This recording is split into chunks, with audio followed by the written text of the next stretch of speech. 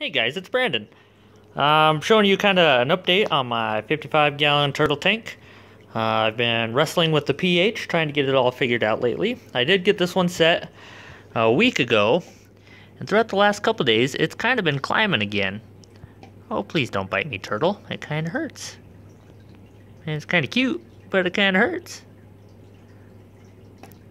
Come on. So checked it yesterday. It was about a 6.8, so it's still climbing just a little bit. So right now we are completely neutral, non-acidic, non-alkaline. Well, that is good, and it is better than the 8.3 that it was at for my normal tap water, which I kind of kick myself for not noticing or realizing this earlier.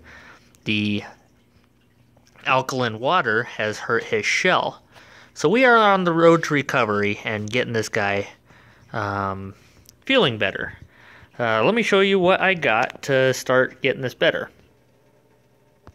Alright, here in my mud sink, this is a reverse osmosis system.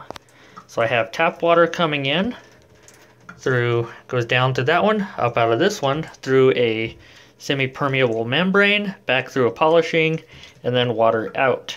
It is still currently rinsing, but the theory is, and everything I was reading on these, says that the water out should be between a 5 and a 6 for pH. So once I do get this completely rinsed out and the water is starting to be in the right range, this might be exactly what I need and the right water to start adding to my tanks to get them equaled out.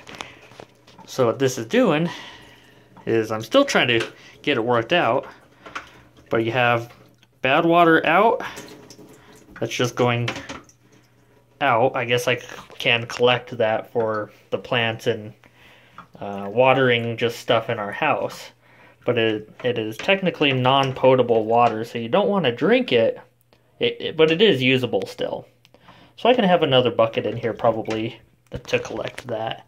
And then this is all the quote-unquote clean water that should be the higher pH for what I'm doing. So I'm still trying to work it out, still trying to see exactly what I need to do.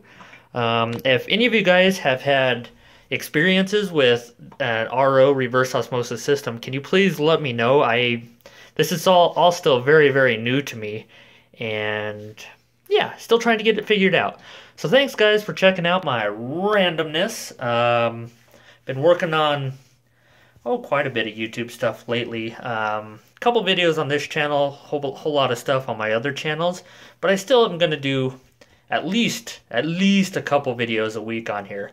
So thank you guys so much. Hit the old like button, that helps me out a lot. Know that you're out there. Later guys.